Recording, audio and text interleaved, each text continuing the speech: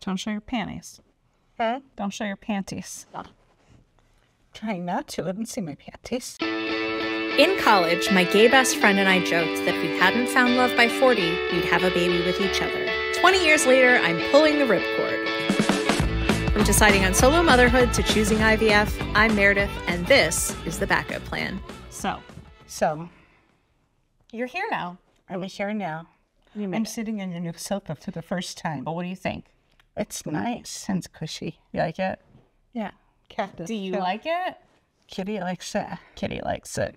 Okay, so how do you feel since the last time you were here? Like there was a lot that you didn't get to be here for. And now I missed that. Sorry. That's okay. I called you one night and really was like upset that you weren't going to be here for the egg retrieval. And I was like, I really want you here. Because my understanding was that that was a tough thing to go through, which it ended up not being. But I feel like I had trouble communicating to you that I really wanted you out here, and I kind of had to get firm about it. Like, do you recall that conversation? I remember telling you, if you need me here, I will drop everything and get on a plane and come out. Yeah. But then you decided that you had somebody to help you through it. It ended up working out okay, and it's fine. It just wasn't as like pain and labor intensive as I thought it was going to be. And I'm good. I'm grateful for that. Yeah. Yeah. Because I would have felt awful if you called and told me how much pain you were in. I was just gassy, so I just had the ability to fart freely and not really worry about. With confidence? I farted freely and with confidence. It ended up being okay, but how have you felt in the past couple of weeks, like watching it from afar? I called you every night for IVF. I watched I missed one shot because you had to do it in the morning. Yes. Before an appointment. Yes. That's the only shot I missed. So I did get to go through all the shots with you. It was a difficult time for what I was doing, and just trying to get that done and knowing what you were going through. It wasn't easy, but we did it. Mm-hmm. Yeah. It sucks because I wanted to be there to help you move. For context, my mom has a small house in the town that I went to college, and a separate house in Orlando. And the house in St. Augustine sold, and she had to move a whole bunch of stuff. But that house had a whole treasure trove of artifacts from our history. 51 years of marriage and 39 years of children. Yeah. And so there was a lot in the garage that she ended up going through alone, which if I was there, I would have just like chucked it. Chugga choo-chooed my way through everything. Yeah. And it sucked to not be there as physical strength as emotional strength, and to tell you when to take a break because you didn't have anybody there and you wouldn't listen to me when I told you to. Well, I just wanted to get it done. You know, there was so much that had to be done, and I wanted to get out here. So it was just do it and get out here as fast as I could. Yeah. And it worked. I sold the house settlement on the 24th.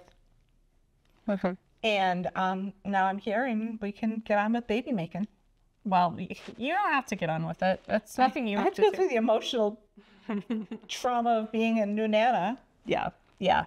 And so the place that I'm at right now in time is that we're still waiting on the genetic test results, which is frustrating because I'm like, when is it going to happen? You just always want to be one step ahead of schedule. That's okay. I do too. I just have it planned and I know what the next step is and I just want to get to it. But I still feel good about it. I feel nervous about feeling good about it. But it is what it is. And part of the reason I wanted to record with you today is because I am trying to decide what I'm going to do with the answers of this test. And one of the things that I can know, and they are testing for right now, is sex.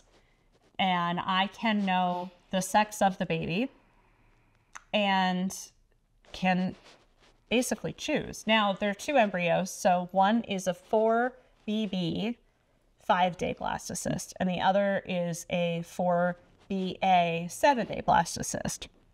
The 4BA is a better grade, but because it's a 7-day blastocyst, it's not the choice one. So the choice one is the 5-day, because it's more important that it's a 5-day blastocyst than it is that it has the better grade. So the 4BB is the one that is most likely the transfer baby at this moment.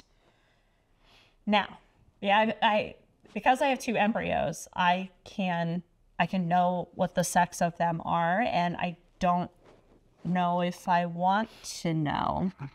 I've joked with Michael that even if I had one that wasn't as good, which is as good, which is the 7-day embryo, I joked with him that, yeah, but if it's not as good and it's a girl, it's probably still better.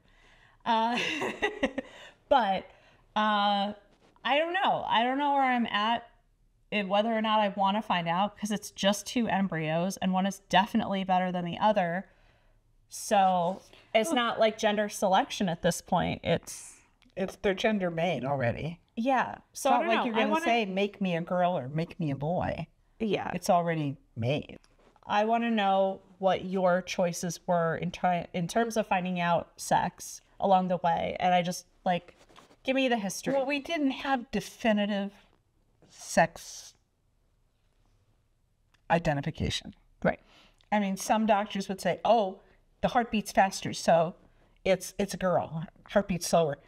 I kept telling my doctor I don't want to. There were 4 doctors in the practice, and one was really good at picking. And I kept telling all of them, I don't want to know. And the day I had my visit with him, he went, oh, he's doing great. What about? And I went, what? And he goes, slow heartbeat, you're going to have a boy. And he was like 99% right. And I just turned to him and said, maybe it's a common girl. And that was the first time I didn't let a man stand in my way. What to do. Yes. I might have had a penis, and I just shriveled it back up and said, fuck that. And I just said, I'm not listening to him, because I said I didn't want to know. And maybe he's wrong. So I didn't believe him. Here I am. And I mean, I don't know if I could have had amniocentesis. I guess they can tell you through that. But I chose not to have that either. Why? I, first of all, worried about, I guess it was something new. And I didn't want to run the risk of having a problem because I had it. Do you know if amniocentesis has changed from when you were pregnant with me to now? I mean, it's been 40 years. I assume there's some it's differences. No, I haven't kept up with amniocentesis procedures. Okay. So, and at that point, I felt no matter what, I'm going to keep this baby anyway. So why bother? Why find out that you're going to have a baby that has problems and then worry about it for the next 9 months, next 7 months? Well, I guess they do it at 4 months. So it'd be 5 months of worrying. Yeah. Where I can just plan on having a healthy baby, and if anything goes wrong, I'll deal with it. Yeah. I don't recall if we had this conversation on the last podcast, but I've had so many conversations with you about this whole journey, and we've talked a lot about it. And I know I've asked you this. If you had the chance to find out now, would you? I've thought about that. And at first I went, no, I want to be surprised. I want to hear them say on the delivery table, it's a girl or it's a boy. But now that I think about it, and so especially since we've had 2 babies and one of each kind in our family, it's like, well, maybe it's a good idea. Why? Well, it gives you a chance to plan, quote, plan the nursery or buy the layette and just get ready. I also think that maybe if you find out you're having the sex of a baby that you didn't want the sex of, it gives you a chance to bond with that baby and say, oh yeah, so it's a boy. It's cool. It's great. So when a baby comes out, you know, it's going to be a little boy or a little girl, and you're going to be, hey, I'm ready for this. Right.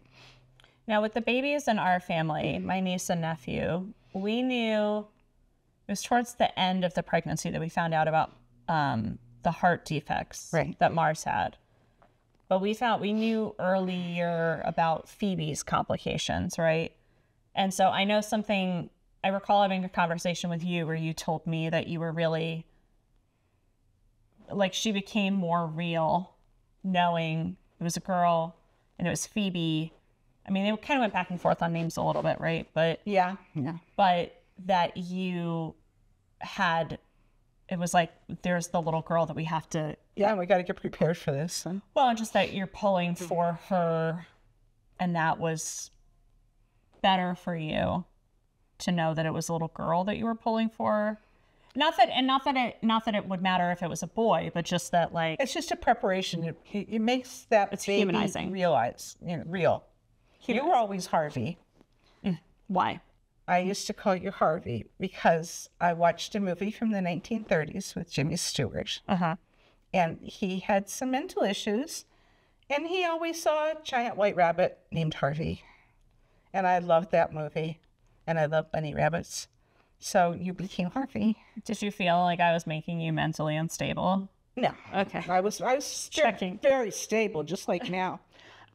And yeah, so it was something unseen and unknown to anybody else. Only Jimmy Stewart could see Harvey. Only I could feel you. And what did you call Dylan? My brother? He was, at the beginning, it was, oh, baby, Harvey number 2 is here. But then I never really called him Harvey all the time. Right, because you called him something else. The Predator.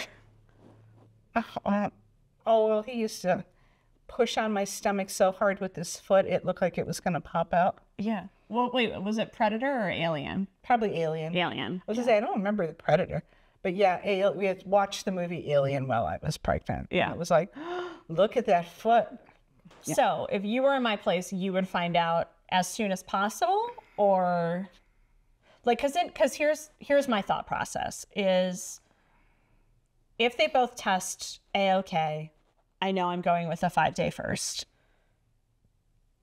Should I find out immediately as soon as I can when they call and they say both embryos are great, which they're going to do, power positive thinking. Should I find out at that moment, or should I wait until like the first scan where they can see? That's kind of what I'm going back and forth on now. Or do I wait until the very, very end? Yeah. And I don't know, because so I would imagine you want to know immediately, knowing you. yeah, but so then part of me is like, I think they should send me a text message, and we should have a lovely dinner out, and I could have some wine so I could cry a lot, and then I could tell you. okay, just you and me? Yeah. At dinner? Yeah. Okay. And then we could have a party for people. Oh, the cat just bit me. See that? Stop it. The cat's playing with your toes. Behave. Stop playing with my feet. And then we have a party, and we could bake the cake, and if it was pink or blue. I'm of 3 different minds about this. Like, I do want to know as soon as possible. I like gut instinct is to know as soon as possible. Like, tell me, I want to know it all. I like information. Let me put it on a spreadsheet, you know? But I'm like, is that, am I Not traditional enough? no. Am I like my worst enemy here? Would it be better if I didn't know at all? Is that more special? Should I like hold myself back from myself and like just enjoy the process as it comes? That's kind of my thought there. And that because so much of this is so planned out all the way, that there is some kind of like beauty in not knowing that, because everything else has been super planned out. Okay. Thought number 1. That's number 1. Well, you could do like wait midway through. Thought number 2 is to wait until you do get the scans done, and then do some sort of a sex reveal, because it's not a gender reveal, it's a sex reveal. And which, like, I have gotten mad about those in the past, kind of irrationally, probably, because it just feels so like tied to notions of gender. But it's not, it doesn't have to be that. It can just be a cute, it's a boy or it's a girl. Like, you can't deny the biology there of like what's happening, right? And in most cases, the biology says it's one way or the other way. Yeah, it could go crazy, or it could be tasteful. I could do it tastefully. It doesn't have to be like baseball and trucks or ballet and unicorns. unicorns. Like, it can just be it's this or it's a that. So that's option number 2. And then option number 3 is to just know immediately. But I think my fear is that if I know I have 2 girls or 2 boys or a boy and a girl, that I'm going to humanize it too much. And if it doesn't work out, going to be like really upset. But then the other part of me thinks, if something doesn't happen, you're going to want to go back and find out if it was a girl or a boy, and still, like, I'm going to be upset regardless if things don't. Well, I'm also curious to which kind of babies have a better chance of making it through development. Like, I always heard that if babies were born premature, that white baby girls were the highest survival rate. But is that because they're white baby girls and there is a bias? This was just a general study. Right. At that but time. Who is giving the care? There is a deep-seated thing that people will help the white baby girl and care less about the black baby boy. Let's look into, is there a better chance of a boy out-surviving a girl or a girl out-surviving a boy? So I'm actually going to bring up, this point is a really good time to bring up this study that I found that I sent to you. So I have Apple News, and this is on Slate. And it's a story called "The Parents Who Want Daughters and Daughters Only. Sex Selection with IVF is Banned in Much of the World, Not in the U.S." And this is by Emmy Nietfeld. It's really interesting to talk about. And something I didn't know is that sex selection, I just thought it was part of the process. That it was just, you find out and you can choose, oh, if I have 2 or 3 good eggs and one is a baby boy and the other 2 baby girls, and I want a baby boy, and I can choose that. It's not in the rest of the world. Like, I was so surprised when I sent this article to you that the only 2 places this is allowed is here and in Cyprus. Really? The rest of the world, it is illegal. Like Denmark and Sweden? Correct. Wow. It's considered unethical, which then when you start thinking about it, it's like, oh, yeah, it is. Because it's almost like an opposite of the one-child policy that China had, and people wanted boys. So there was a lot of infanticide and illegal abortions and stuff when they found out that they were having girls. And one of the women in this article, she's Chinese, and she felt like it was a big old fuck you to China of like, I want a girl and that's what I'm gonna have. It's also some people that work in tech who are like, they want to like engineer their whole family. And so they're doing IVF and they're using a surrogate so that they can travel the world and do whatever they want to do and then have exactly the baby and the family that they're planning on having. And then also expecting those children to really adhere to the gender stereotypes of, this is what boys are like, this is what girls are like. We don't want toxic boys. We want well-behaved, obedient girls, which then of course feeds into the thing of like, women are obedient, women listen, women behave, which is very like trad wife bullshit, right? They don't know about us, do they? Well, there used to be a thing, I mean, before you had all this scientific assistance in choosing your gender, where, you know, oh, if you have sex this time of your ovulation, you have a better chance of having a boy. Or if you eat a lot of acid food right before you get inseminated, it'll be a girl. Right. You know, there used to be those kind of ways of chick picking and choosing. Sure, but did you just say chick picking? No, but true. Is that what we're calling it now? Chick picking. Chick picking. Yeah, there's a lot of stuff. To many, the prospect of raising a girl just feels as if it'll be easier. She's far less to commit a mass shooting or idolize Andrew Tate. She's also, points out Mayuri, less likely to be diagnosed with autism. Although a man striving to make as much money as possible might feel capitalist and gross, a woman who does the same is a girl boss, a beloved trope among millennials, which I don't think that's true, but whatever. Some people's point of view is Who knows what 20 years from now will bring also. Yeah. Still, the very act of sex selection is sexist, argues Arian Shavisi, a professor of philosophy at Brighton and Sussex Medical School in the UK, where elective sex selection is illegal. You can't actually foresee your child's gender, let alone how they will choose to express it or the qualities they will possess as a human being. So sex selection requires making a decision based on stereotypes. In turn, this feeds damaging systems of social organization, Shabisi told me. by reinforcing the idea that certain traits are biologically tied to sex, a view that has historically limited women. Selecting for girls might perpetuate negative views of boys and men. If you believe you can create a daughter with whom to have a deep emotional bond, why even try to cultivate that with a son? Yeah. I can see where it would depend too if there are like certain diseases within your family that are more prominent in males or more prominent in females. You might want to choose the opposite sex. But you're having this genetic testing. Right. Well, and you should be able to, if you have a disease like that in your family and you do the genetic testing that Michael and I already have gone through, you should be able to weed that out immediately. But then if you're with somebody who has that same genetic condition and you do choose to have a kid together, then you're going to do the testing that I'm doing to make sure that the embryos that you're creating don't have that. And then I don't know. I want to say that if there are embryos that do then have those traits, that they're not going to implant them, or they're going to make you sign all kinds of things.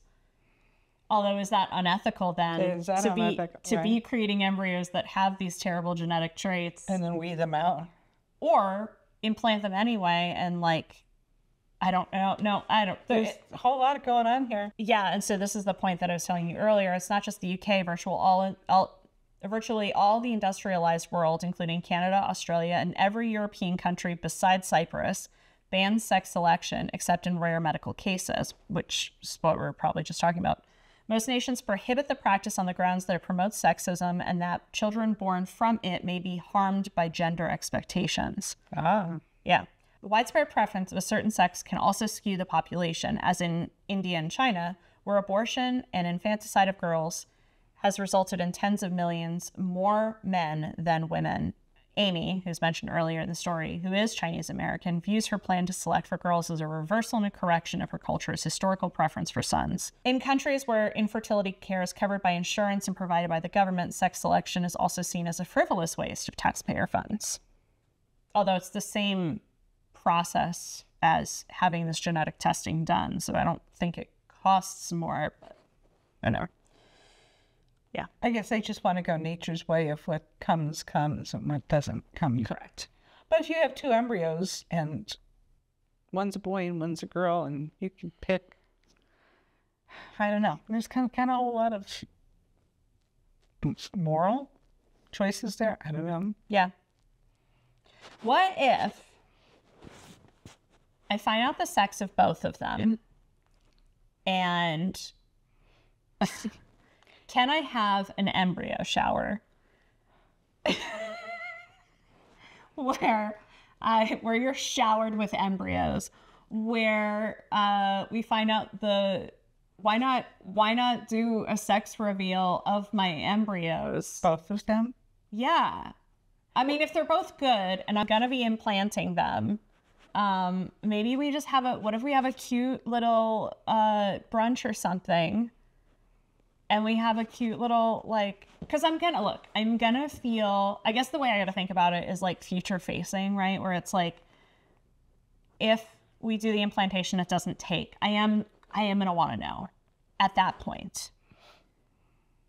So why not just have a cute little moment for it and celebrate as much as I can while I can, and have a mimosa while I can.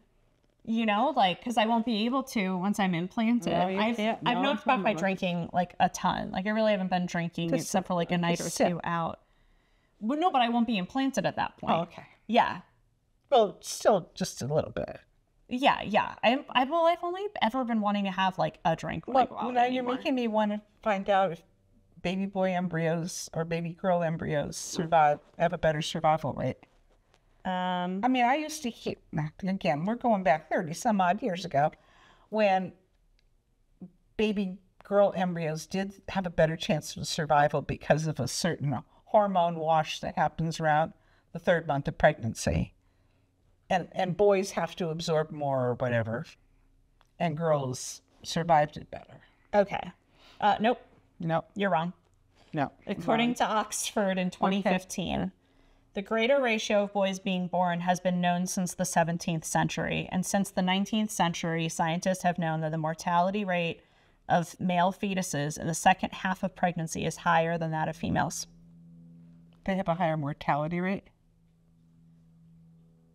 It says the headline is female embryos less likely to survive at birth. Oh, no. Okay, wait. LiveScience.com says the key to the research is this: male embryos and fetuses are known to be weaker. They have to go through more in development, I think. Okay, so it seems like it's a difference of... Like, I think all genitalia starts out the same, and then there has to be this hormone wash in order for the male genitalia to develop. Okay. So, the National Institute of Health says more male than female embryos develop at the blastocyst stage. Okay. So more boys then. But then the boy embryos and fetuses, according to livescience.com, are known to be weaker. And let's just check the bibliography on this. Interesting. Ralph Catalano and Tim Bruckner at the University of California, Berkeley examined records of Swedes born between 1751 and 1912 to see what conditions they came into the world and how long they lived. Sweden is known for a long history of detailed records on births, and the country also experienced famines and severe economic and social strain from a combination of harsh climate and frequent wars prior to the past century. The researchers had to go this far back in the records to survey a population that has, for the most part, passed on. The results may surprise you. Those born during bad economic times and other periods of high stress, male or female, actually had longer lifespans, suggesting the weaker among them were removed in the fetal stage, Catalano explained. And since more of the males would naturally have been weak, slamming them with the hormone would be a biologically beneficial way of quickly preparing the mother for another pregnancy instead of the possibility of wasting time on a birth that would not produce an ideally healthy child. Mother Nature. So the male embryos and fetuses are weaker, but the ratio of boys being born is higher. Look this up yourself, folks. There's too many things. Yeah, female embryos less likely to survive to birth. Early embryos that are non-viable and miscarried very early in the pregnancy are more likely to be male, while the embryos that miscarry later in the first trimester are more likely to be female for reasons that remain unclear as of 2015. The study found that the chromosomal abnormalities that would normally make the embryos non-viable are more common in males. There's a specific link to one chromosome in particular, number 15, and some indication of links to chromosomes 7 and 17. But female embryos experience higher mortality overall. That suggests something other than chromosomal abnormalities is at play, and whatever that is may subtly adjust the proportions of male and female babies born depending on social, environmental, and geographic circumstances. The higher female embryo mortality is particularly prevalent in the first trimester and levels off after 20 weeks. So, I mean, we are in a politically charged time. Oh, are we in a stressful situation? So, and I'm sure that... this baby should live to be 100. I'm sure that the IVF at this all and, the checking... Pre-testing and stuff is... Yeah. Yeah. That we've been doing all this testing, too, so it kind of adjusts for... For the chromosomal things and the other kinds of things. I'm going to want to know right away. Let's just have a brunch. And then an embryo blastocyst party? Yeah. Should it be a BLASTOSHOWER? A BLASTOSHOWER. A blast. They give us all the gender neutral presents. Yeah, I don't expect presents at a blastocyst stage unless then it's call it a shower. Massages for me and stuff like that. No, shower me with love. I did a lot of fucking work to get here. You deserve massages. Yeah. Because I'm going to humanize them regardless. And it's funny. You already humanized them. I've anthropomorphized them. So they're Chip and Dale right now. Oh, they're boys. No. I just kind of think Chip and Dale aren't really I guess they do have some toxic masculinity in them both. But no, Chip and Dale kind of amorphously. Yeah.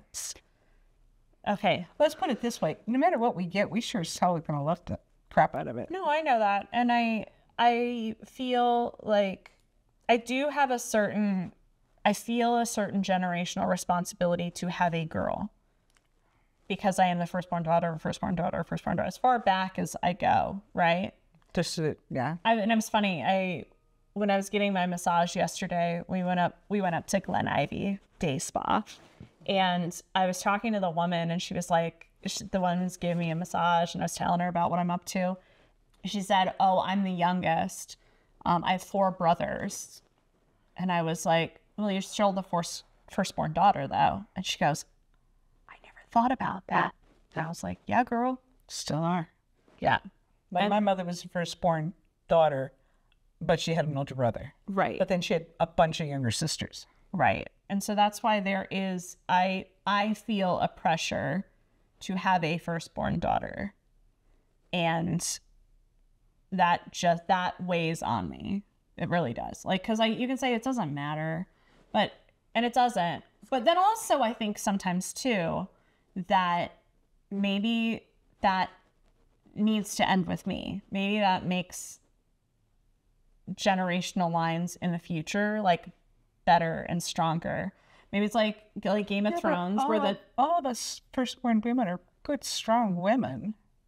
Yeah, but we're saddled with the responsibility. You know what I mean? Like, there's such a heaviness to it. I think about Game of Thrones, and there's that, in Game of Thrones, the dragons are like so weakened at the end that they went from being very huge to like little cats. And I don't know, sometimes I think that maybe there's a generational chain that needs to be broken for like the lineage to be stronger. And you're taking offense to that, but it's not an offensive thing. It's like we were firstborn daughters to like survive this. And now it's like a phoenix rising from the ashes as like a, I don't know, genderqueer little baby boy who's like, I've surpassed it all. Who knows? This is why I have the pressure to have a firstborn daughter. What did I say? You were giving me looks. That's the look. That's the look. Anyway, I think I should have a BLASTOSHOWER. Well, we do have Phoebe. Yeah. We do have Phoebe. It's a little strong little female. Yeah. Especially going through all she goes through. She's so strong. Okay. I think this answers my question. So we'll get the answer. To what the sex of both are. Yes. Perhaps I'll have them call Christina with that. Perhaps I'll saddle Christina with that, and then we'll have a little brunch, and we'll find out what my 2 embryos are. And I'm going to be attached to them regardless. I know that. And I'm little embryo. I'm so science-based, and it's like with all the stuff about like Alabama and embryos and, you know, what people can and can't do with them. And like, I would still donate to science if it doesn't end up working out, or, you know, I have an extra, I do another egg retrieval and I have more eggs or whatever. I would still do that. I still don't necessarily think of them as children yet, but I don't not think of them as children. They're a chance for a child. I was having a chat with a friend this week about, I had a real moment the other night before I went to bed. I don't know if maybe I've talked to you about this, but losing the 6 eggs that weren't mature and then losing that fertilized egg that didn't develop is a very strange kind of grief. And I hesitate to use the word grief because it feels, I haven't sat in it. I haven't been sad about it. I haven't cried about it. I've cried about only having 3. I think. Did I cry to you about it? Yeah, I did. So. Yeah. It's hard to keep track of tears. But I haven't cried necessarily about the loss. Well, grief, I think, takes different forms at different times. Yeah. I mean, like now, when I was growing up and, somebody would have a miscarriage, it was like, oh, well, they had a miscarriage. That was it. It was over with. And then they got pregnant again. But there was never like this, oh, you need to grieve about it. And it's a loss. And it is. But the times have just changed. That, even death, grief with death, I've seen it change over the years. Because I've come from such a big family. It was always a funeral. You were always going to the funeral home. And it was just a time for family to come together, just be together, and let that person go. And you didn't say, oh, Aunt Anna's really going to be grieving now, or Uncle Joe is really going to be grieving. It's no. I think they took coming and going a lot differently than we take coming and going now. I don't think you've ever sat with your emotions. I mean... But that's where I come from. I know, it's East Coast. I had my father's oldest sister, like she lost every one of her brothers and sisters. She was the oldest. And I used to think, why doesn't Aunt Kathleen like crying or anything? And it was a passing, it was a circle of life. And babies come and old people go. It would be harder, like if, I lost one cousin at 21 from diabetes, and that was a hard loss. But as people got older and passed, it was what was meant to be. But this isn't getting older and passing. This is this never having. The furthest far from thing where it's not even a whole life that's been lived. And it's, like I said, there's different kinds of grief. And I think you saw it in 9 possibilities. And then they dwindled down to 3. So fast. Yeah, and it was fast too. That's the other thing, is that it was really quick. Just the next day. Yeah. And then I think it was harder losing the 3rd fertilized. Not for me. Was it harder for you to lose that one? I think I had more faith. I was expecting that I was going to survive. We're going to have all 3. And I was like, oh no, why? Yeah, I don't know that I've processed losing the 6 eggs. Because I worked so hard at that. I was stabbing myself 4 to 5 times a day and feeling the clementines in my gut. And I'm going to tear up about it. I worked so hard to get to that point, and I stayed in and I relaxed and I tried not to get too worked up because I can't not get worked up. It's just in my blood. It's that firstborn daughter thing. But I worked so hard at it, and when I was hoping for more, I saw good number. I got the numbers up at the end, and I was like, yeah, no, see, I told you, I get it. And then as we told it was 9, it was like, okay, that is a good solid number. I feel good about that. And then just losing 6 of them. And it's not even I can see why you would be more upset about the fertilized egg because it's closer to being the thing that we want it to be. But those 6 worked really hard and they weren't fully ripe. And that was really just so frustrating. And I wanted a couple more of those to be on the other side of the attrition rate. And so that was really hard. And maybe I'll be more upset about losing the 3rd fertilized egg, but I'm just not. And I guess too, because there was so much more success on that side of it, right? On the one side of it, it was well, you have 9, but you've lost 6. And now it's well, you have 3, but you've lost 1. So it's the ratio. The ratio is different.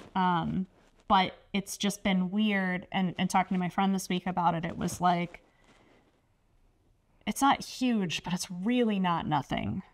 It's really something. And it's weird to not have something tangible. I have the videos of the sonograms of my ovaries. But I don't see the eggs in there. I just see follicles. And then those 6 eggs are gone. And I don't have I can't go bury them or take them to the sea, And then that fertilized egg, I have, I hope they did some science tests on it.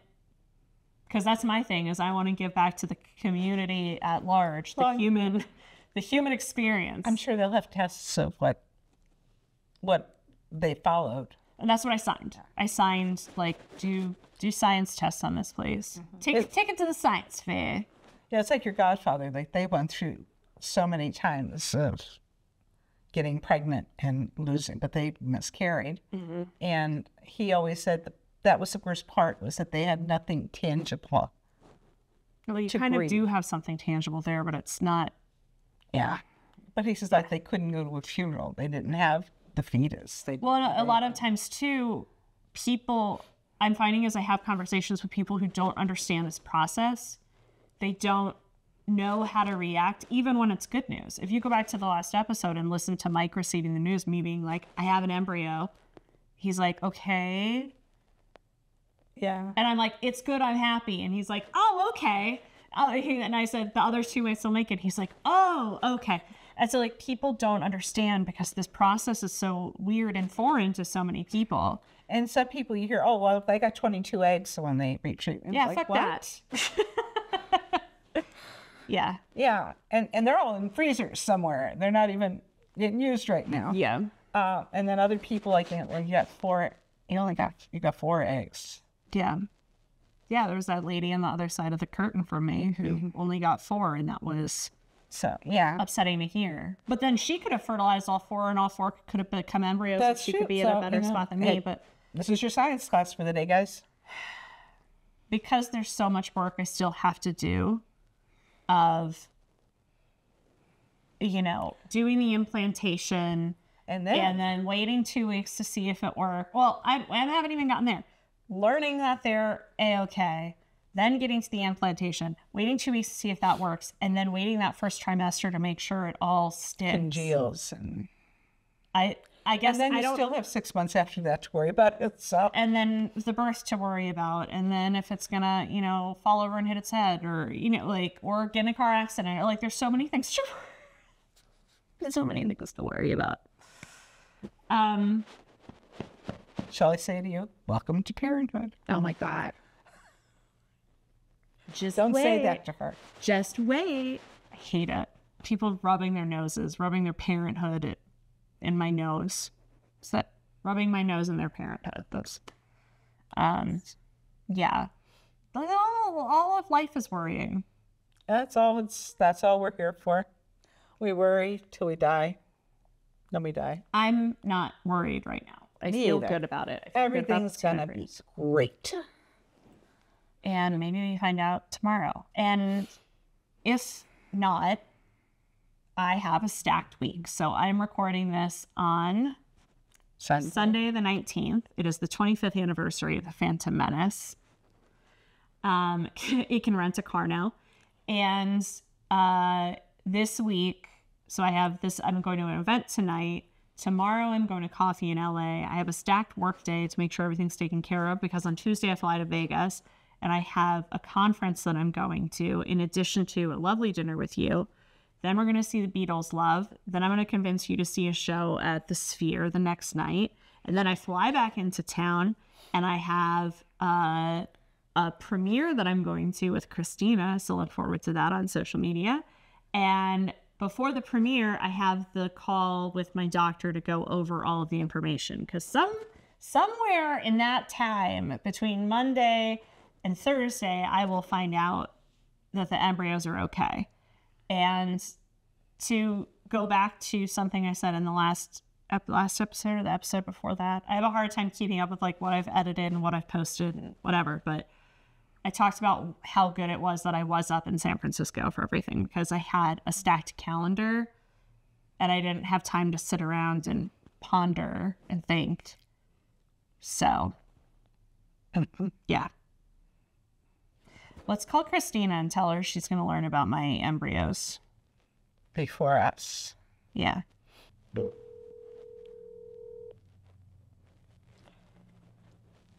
Say hi. Hello. Christina, I'm currently recording my podcast right now and you're on speakerphone. Okay, that sounds fun. I have been waffling back and forth about whether or not I want to learn about the sex of my embryos. And what I've decided is that I want you to learn about the sex of my embryos, and then I want to have a BLASTOSHOWER. Shut up. Do you like that? I do. Okay. All right, so let's talk location. No, like, how do we do this? We could go. That'd be really super cute. We could go to the Kookaburra Lounge. Oh, perhaps. It's cute, and then and it has like greens and pinks. Oh, great. So that way it kind of like goes into things, which I mean, obviously, not necessarily saying that we have to ascribe to any type of gender stereotypes or that any of those things matter in the long run, of who your child will or will not be. That's not a choice that we get to make. They decide who they are for themselves. However, it will be really fun and very cute. We're just going to find out. We're just going to celebrate the kind of genitalia they're likely to have. And now my cuckoo clock's going off. So, all right. Stay tuned, folks. I think we're going to have a Blast a Shower episode coming at ya. It's going to be a blast of this. The Backup Plan is created, produced, and hosted by me, Meredith Kate. Julian Hagans is my co-producer. You can find us on social media at Backup Plan Pod. The best place to get updates is to sign up for our newsletter at backupplanpod.com, where we also post all episodes, show notes, and transcripts. Thank you for listening.